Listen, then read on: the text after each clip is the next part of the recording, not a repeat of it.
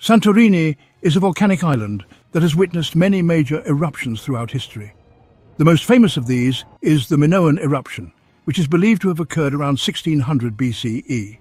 This eruption destroyed the Minoan civilization in Akrotiri and is widely considered a possible inspiration for the legend of Atlantis. The island's volcanic structure consists of massive depressions called calderas.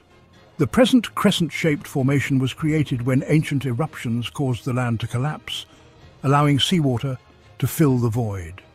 The small islands of Kameni and Palea emerged over time within this caldera due to lava accumulation.